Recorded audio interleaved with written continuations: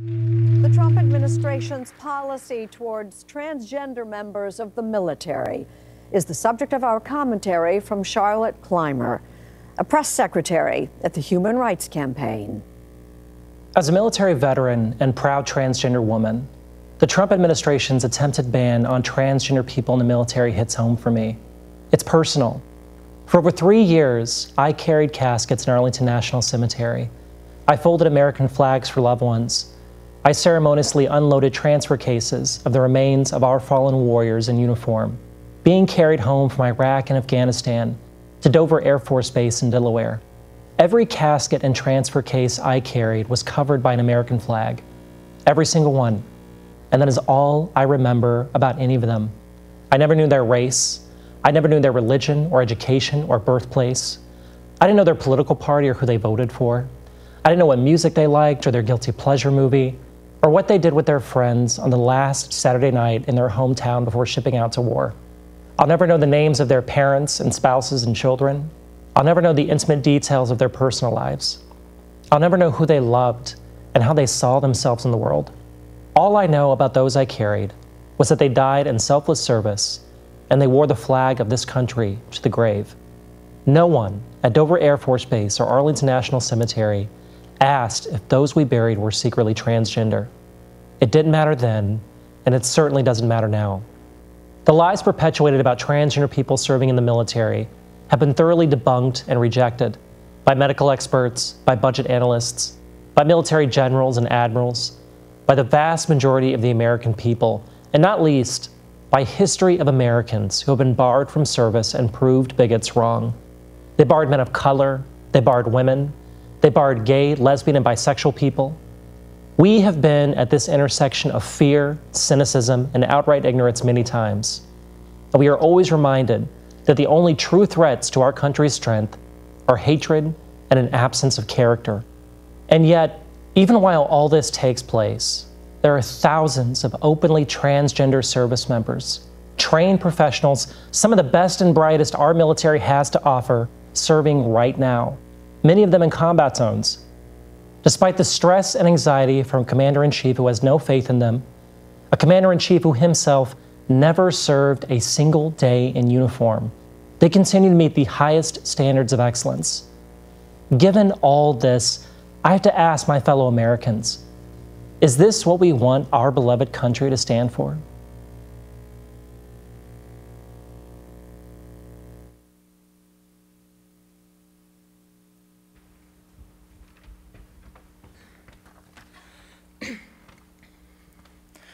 Charlotte Clymer is currently the press secretary for Rapid Response at the Human Rights Campaign, the nation's largest civil rights organization dedicated to advancing lesbian, gay, bisexual, transgender, and queer equality. Her day-to-day work involves running the organization's messaging in response to the White House and federal policy. She also serves on the DC Commission for Persons with Disabilities, the Board of Directors for the Center for Law and Military Policy, the Military and Veterans Advisory Council for Modern Military Families of America, and the advisory councils for Running Start and the Lone Star Parity Project, organizations working towards gender parity in elected office. She is also a political partner in the class of 2019 at the Truman National Security Project, which works to bring together leaders with national security backgrounds to deliver concrete solutions to pressing global challenges for leaders at the local, state, and national levels. Her commentary has been quoted by the New York Times, the Washington Post, the Boston Globe, the Guardian, Time, Newsweek, and numerous other publications. Her work has been published in the Washington Post, NBC News, GQ, The Independent, Quartz, Dame Magazine, and others. She is a 2019 40 Under 40 Queer Women of DC honoree and a graduate of Georgetown University. She's a Texan, a military veteran, and a proud transgender woman currently based in Washington, DC. She's here as the Summer Readings Program speaker and will be speaking to some of the themes in the book This Is How It Always Is by Lori Frankel. So please help me in welcoming Charlotte Clymer.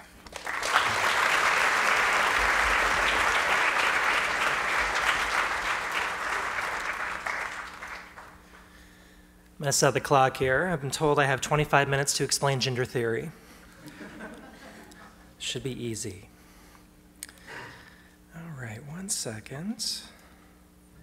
There we go. Well, good morning, folks. Thank you so much for the invitation to speak here at the Taft School. Your reputation precedes you. This is an incredible institution that has produced so many great people, and it is just an unquestionable honor to speak here today. Last night, the chaplain took me around the grounds, and I was caught by not only the beauty of the campus, but also the history. Especially all the names that are etched on the walls of past graduates. I mean, you are part of a long line of folks who have given public service to this country, and that's something to be proud of and something to aspire to. Like I said, I only have 25 minutes today, 30 minutes if I'm really good. And I want to answer a few questions for you, 3 questions in fact. The first one that I want to address is whether or not being transgender or gay or bisexual or lesbian or queer in general is a choice, because it's not. I'll get to that in a second. The second one is whether being transgender is a mental illness, because it's not, and I'll talk about that. And the third is, why should we care about this? Because there are folks in this country who will look at LGBTQ issues and trans issues in particular and wonder, I thought this was over. I thought this fight was long done. Why should I give a damn? So we're going to talk about that today. I grew up in Central Texas. I'm from 2 long lines of Southern white folks, very poor, impoverished, abusive family, broken home. One side's from Kentucky, the other side is from Texas and Oklahoma. And I knew from a very early age that something was different about me. I didn't know how to articulate it. Back then in the 90s, being gay was certainly stigmatized enough, but being transgender was a whole another topic of discussion that people rarely, if ever, discussed. So I didn't really have adults in my life who I could talk to.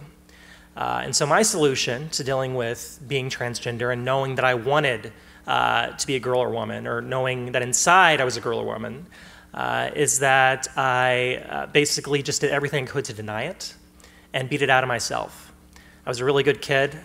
I got good grades and played football in high school and middle school. I was actually pretty good. I ended up joining the military.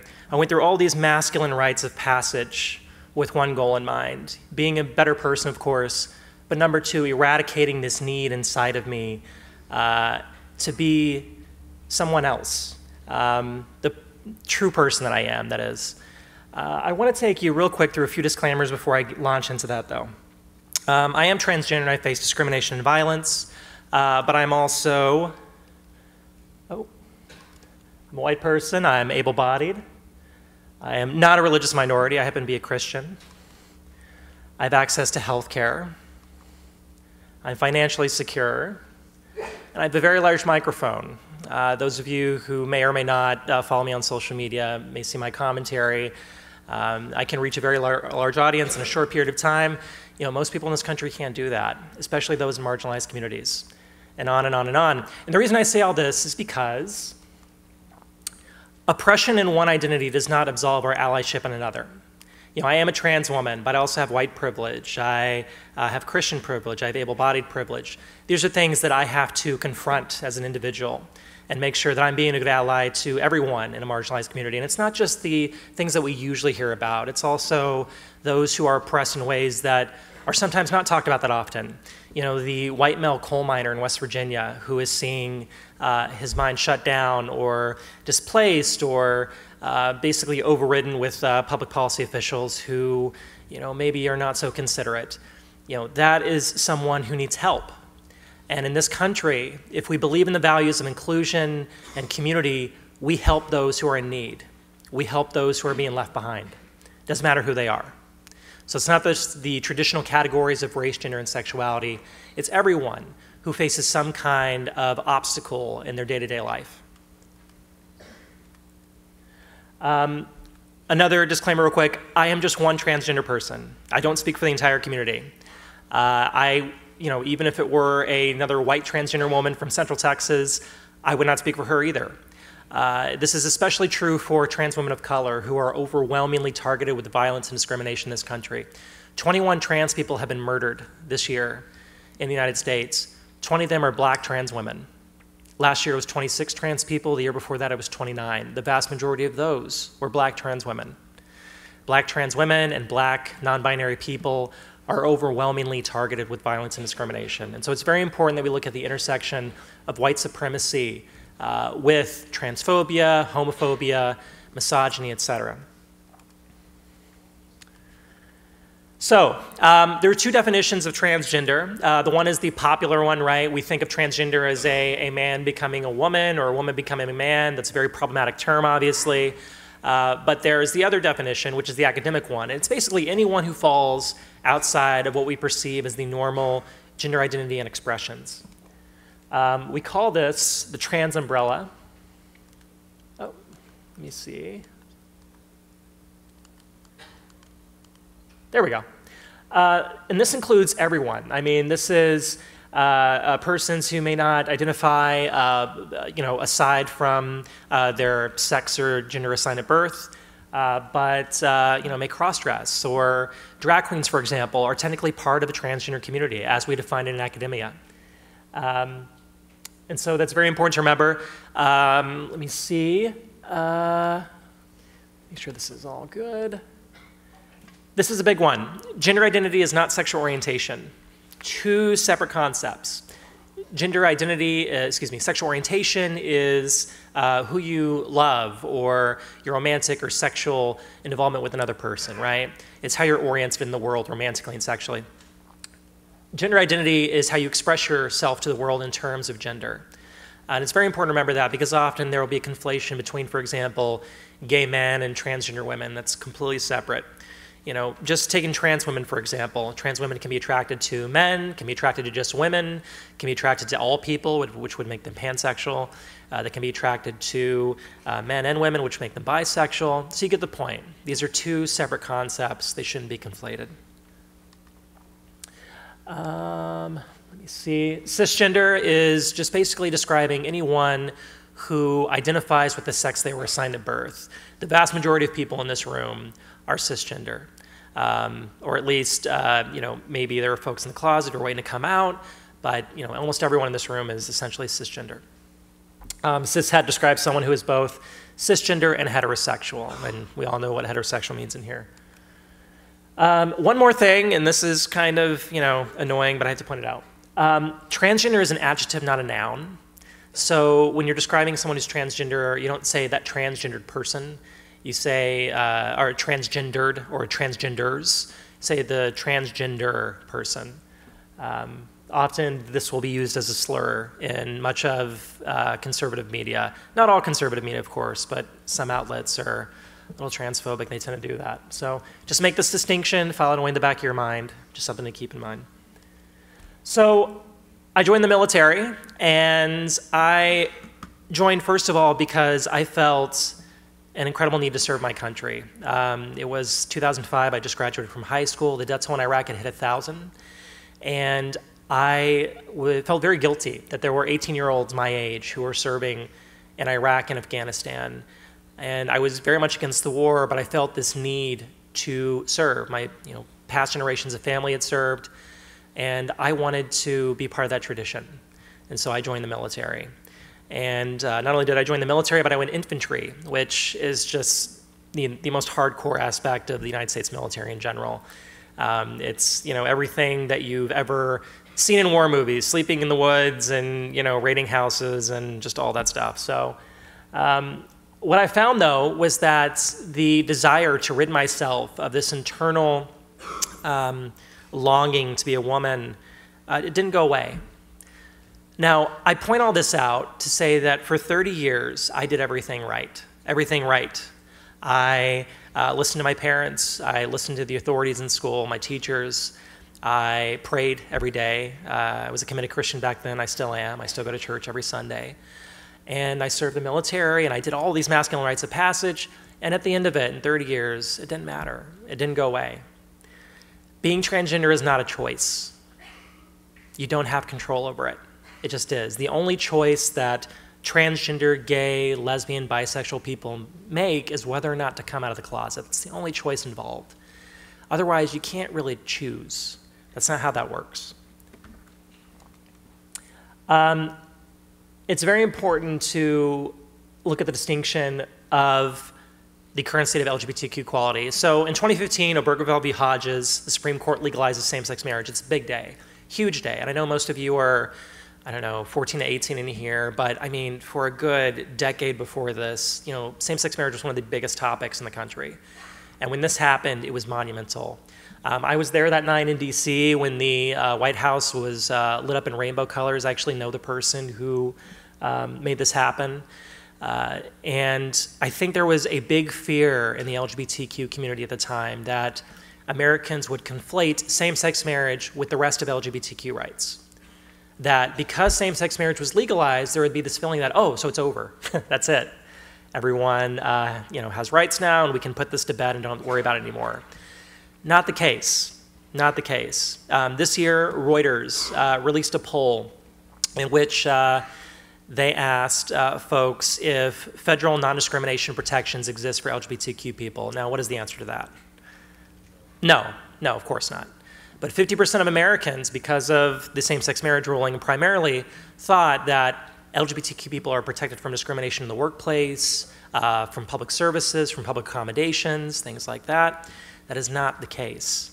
In 29 states right now, in 29 states, LGBTQ people can be fired for being LGBTQ. I want to emphasize that.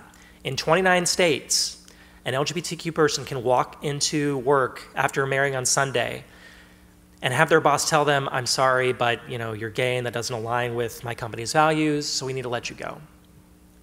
And that is legal in 29 states.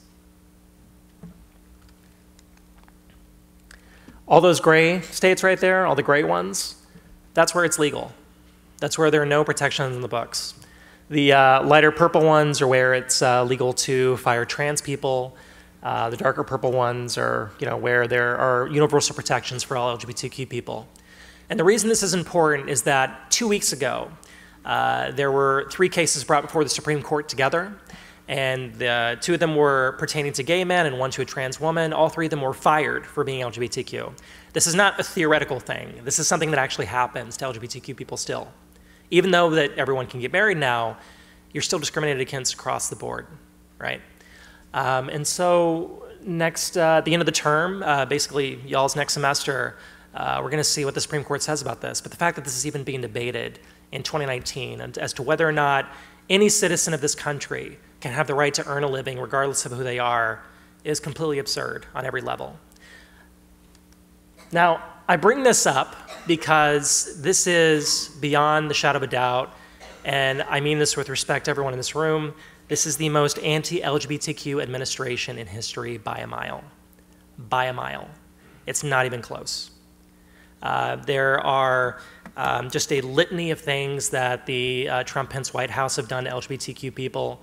It's not just, it's not just the basics, just the insensitivity toward LGBTQ people. That's another conversation.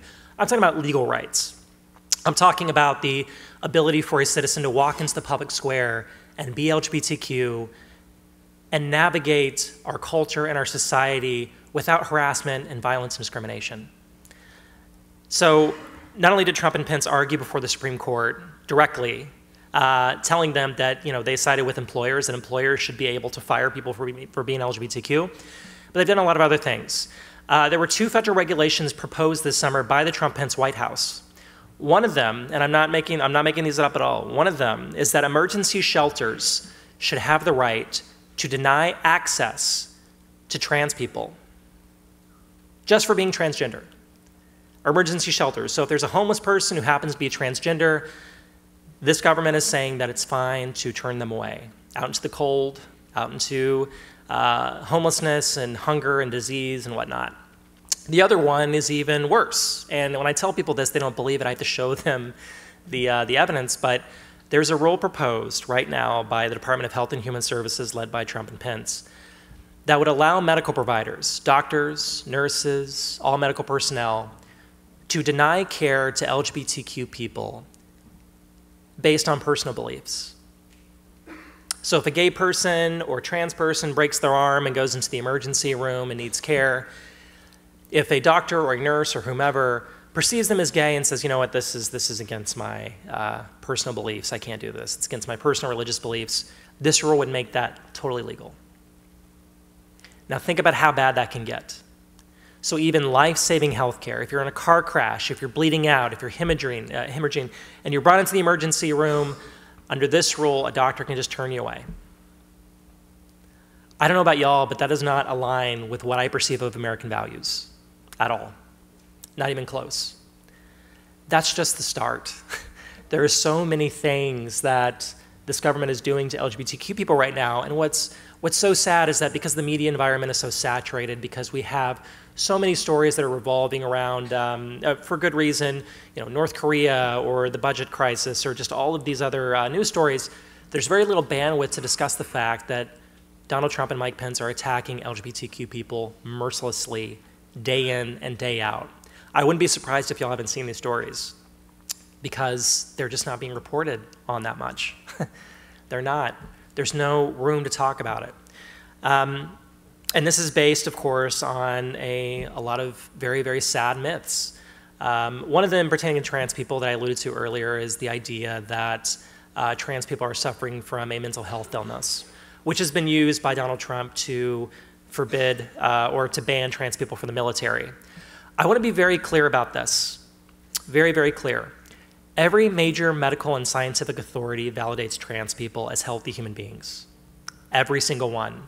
The American Medical Association, the American Psychological Association, the American Psychiatric Association, College of American Pediatrics, the World Health Organization, every major medical and scientific authority across the board. The reason that it's included in the DSM, which is the Diagnostic Manual for Mental Health statuses, is essentially that there is a sense of anxiety in being a trans person navigating a world that refuses to validate the person that you are. But trans people themselves have been validated for a very long time by the medical and scientific communities. Doctors are trained on how to negotiate, transgender folks, and if they're going through transitioning, or if they have peripheral medical issues. So this has been, something that's been affirmed by the medical community for a long time. Now, there are medical doctors who let their personal biases get in the way of medical care, and that's why that rule that was proposed by the White House this summer is very problematic. But overall, medical and scientific community in complete agreement. Trans people are valid, they're real, they exist. What's more is that trans people are not a fad. They are not something new. Trans people go back to ancient Greece, to ancient Middle East. Trans people have been around for as long as there's been basically recorded history. You can find trans people in every religion, every culture, every country, every race, every ethnicity. Trans people are universal across the board. If you go to Africa, if you go to Europe, if you go to South America, trans people can be found everywhere, just like the rest of the LGBTQ community. This is a natural thing. You can't choose it. It's not unhealthy. What isn't healthy is when we force trans people to hide themselves in the closet, when we deny them public services, when we keep them from serving in the military honorably, when we basically remove them from the public square and force them to live a lie that leads to higher rates of homelessness, higher rates of mental health illness, higher rates of suicide, higher rates of unemployment, which is a burden in the long term on the public square in general and on our government and our civic infrastructure. Denying trans people validity and affirmation hurts everybody across the board. Everybody. Everybody suffers when we refuse to recognize folks on the basis of their gender identity or their sexual orientation. So I want to talk about the trans ban real quick, because for some reason that's still an issue. When Trump tweeted out about the trans ban, he said something along the lines of, our budget is going to be hurt by the trans ban. This is, without a doubt, a straight up lie. The Department of Defense and the RAND Institute have done a study, did a study in 2016 and reaffirmed it this year, basically saying that the cost of trans people in the military is negligible at best. It's about, $4 million per year, tops. That is, that's equivalent to 25 years of funding. If we were to take Trump's military parade that he proposed last year, that was $100 million, right?